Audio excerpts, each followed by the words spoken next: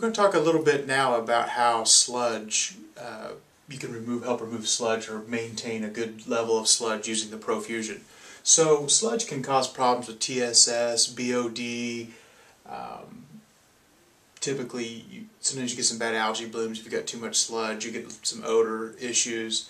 But the biggest factor probably for treatment overall is as the sludge builds in a lagoon, you lose retention time. So if you are half full of sludge, then you're lost half your retention time in that lagoon because you don't have as much space for water and treatment. So with volatile solids, not sand and silt, but the solids that are organic and can be consumed by bugs, the ProFusion can help with that. So the ProFusion is a 1 horsepower aerator pump that floats on the surface, but what makes it unique is that we can draw water from any depth that we want. So you've got this debris guard on the ProFusion that keeps out turtles and rags and things like that, moving 600 gallons a minute. So what it does is it moves this water over the layer, over the sludge layer, and you can put that at any depth you want.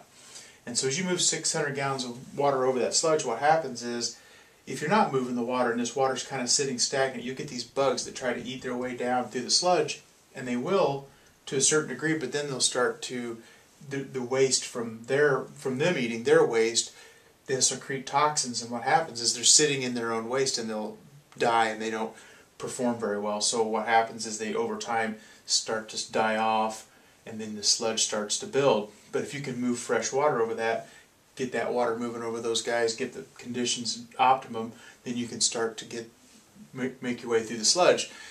Now that is a little bit of a slower process than if you were going to mechanically have them cleaned out, but it's typically less expensive. And then since you have this equipment installed, you can just leave it in that way you don't rebuild sludge up.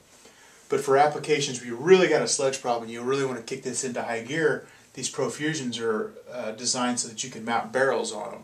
So you could mount barrels and put chemicals in them, so enzymes, pro-oxidizers.